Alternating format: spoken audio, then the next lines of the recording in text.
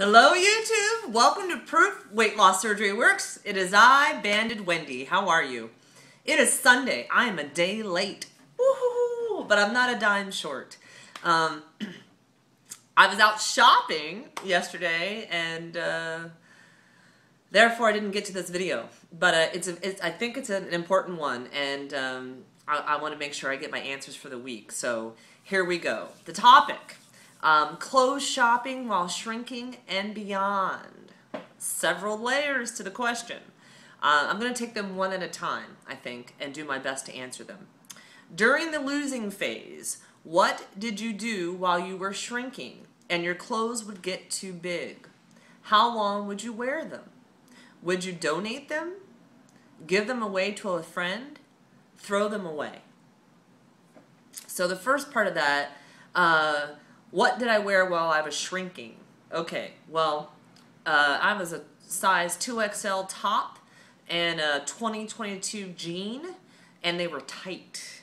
So I had lap band surgery in March 23rd, 2009. Just celebrated my 4-year surgiversary. And my clothes fit for a while. I did not lose a rapid amount in speed. My weight did not come off rapidly. I lost 99 pounds in 68 weeks. So, you know, some weeks were a great amount of loss, other weeks were not. So my story may be a little bit different than some of you, but I was able to wear my clothes for a while, right? I did not immediately shrink out of them. What I did was I created what I called a last wear day with my clothes. It was a very hard moment, often, to give away or stop wearing or come to the last wear day of my favorite outfit, my favorite tops, the jeans that always looked the best, right? But they were too big. So I tend to celebrate them those days in those clothes, and I created my last wear day, and I had a trash bag in my closet, and I would wear the clothes for the last time, and then I'd put them in the last wear bag, right? Because I was never going to wear those clothes again. And so basically I would wear them until the last wear day, until they were too saggy in the butt, hanging off my body, just didn't fit anymore. I've done multiple things. I would wait till the bag got heavy enough that I could almost not carry it any longer, and I would donate them. And then about 6 months into my journey, I met a friend here via YouTube who was in the losing phase, and my clothes that no longer fit me fit her.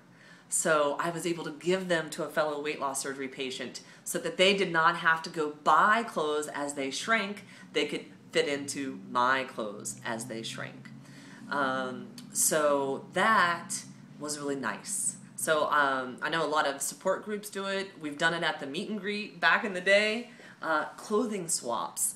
I've even had a pair of pants that I sent to a gal in Canada. So, you know, I think it was the Sisterhood of the Traveling Pants. So you can do those type of things among your friends here in the community. You can give and take from each other. It's kind of cool. There were a few things. Underwear, tossed them, you know, into the trash. And I want to say that my bras and my underwear were the very last things I replaced. Why? I don't know.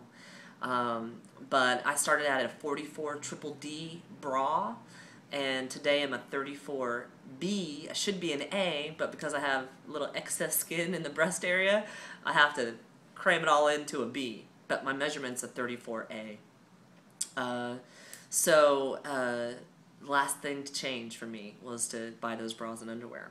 Number 2, losing so quickly and not wanting to shop until I reach my goal weight. And where should I shop? So this was a question we actually got from a viewer. How much should I buy and what should I buy? Again, I wasn't losing so quickly. That wasn't my journey.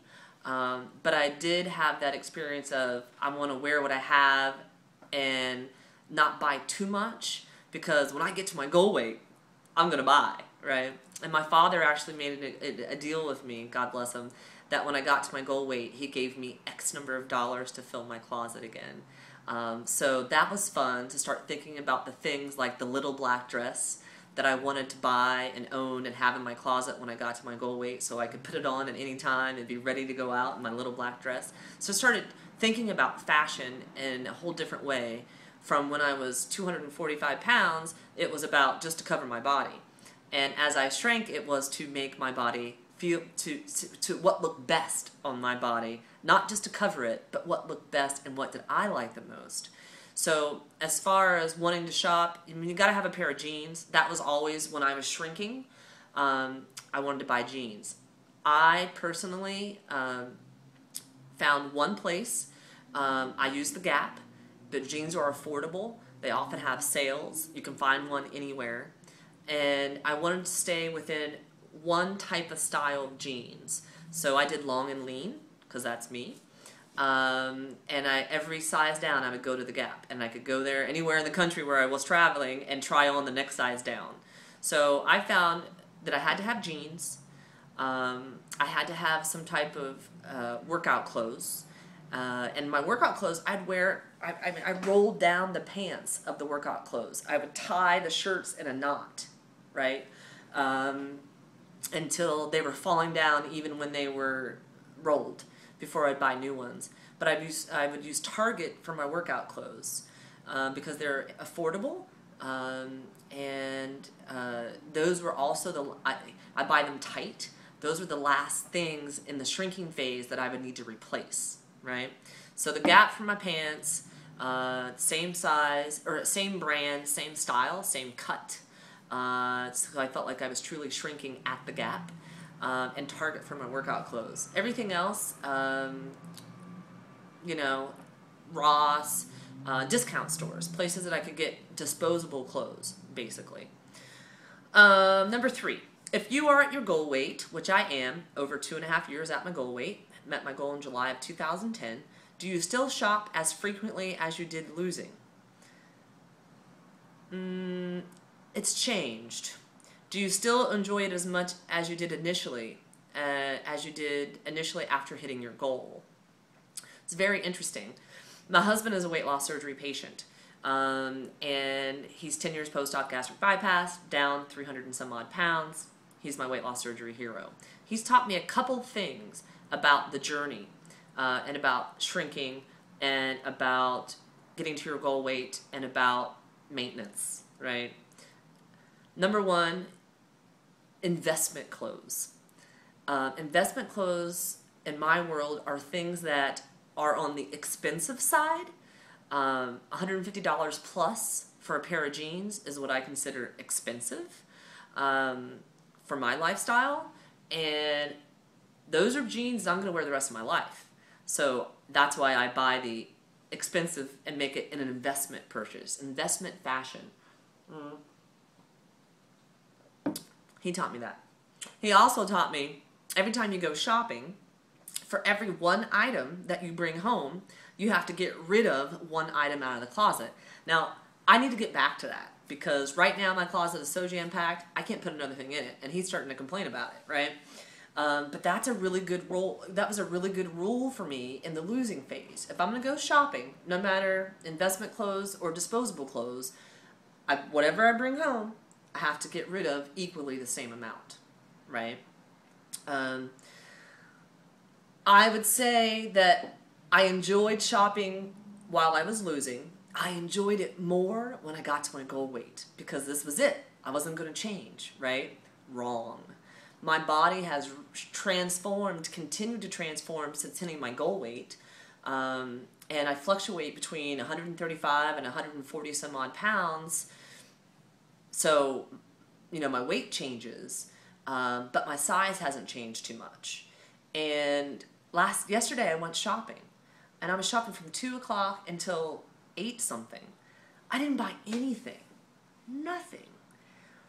I had to learn to, it got to the point that if I don't love it, and if it is not something I don't already own, if it is not something that just makes me go, woohoo, you know, and you get that smile on your face when you're wearing it, and you gotta take a picture of it. If it doesn't do that, I'm not buying it. So the combination of my closet being too full and not following my own rule, buy one, get rid of one, I didn't buy anything. I didn't love anything yesterday. So it has changed for me. I used to go shopping every weekend. Now I go shopping once a month, once every couple of months. It's different. It's different for me. Is there anything else that I would like to share about shrinking and clothes shopping? Oh, it's getting long. It's 10 minutes. Get rid of the clothes. You're not going to need them. My husband was 5.5 years post-op when I moved in with him, and he had to clean out the house. And he still had clothes from 5X and 6X sizes. And he had a truckload of clothes because he didn't give anything away. He didn't know anybody that was that big to give them away to. And when he went to go give them away, Goodwill wouldn't take them. Why? The sizes were too big, right? He had to illegally dump them in a dumpster. Nobody wanted his clothes, you know? So, if you're that size, just take them and start throwing them in your trash, because maybe they're not going to take them anywhere unless you do through a weight loss surgery community swap. Don't hold on to them. He didn't need those clothes. He's never going back. Buy the investment pieces along the way. Invest in some disposable clothes along the way by the season, because I'm far from a model. I get that. But I am changing. You know, my idea of what I like to dress and what I like to wear changes by the season. So buy the stuff that's disposable season to season so you can buy more. H&M is good for that. Forever 21 is good for that. Windsor is good for that. Charlotte Russe is good for that. And for me, I mean, I just got done running. Like, I get excited about going to Lululemon and Hardtail and the Nike store, because I wear a different running outfit, workout outfit 6 days a week. My laundry consists of running clothes more than anything else. I like the comfort of those Lululemon and Hardtail just to wear around the house, kick it on a Saturday or a Sunday when I'm going to the grocery store. So I like my running, my workout clothes almost more than I like regular fashion. That's just me. Anyway, thanks for watching. Make us a response video. Tell us about your clothes shopping while you shrink and where you shop. All right. Bye.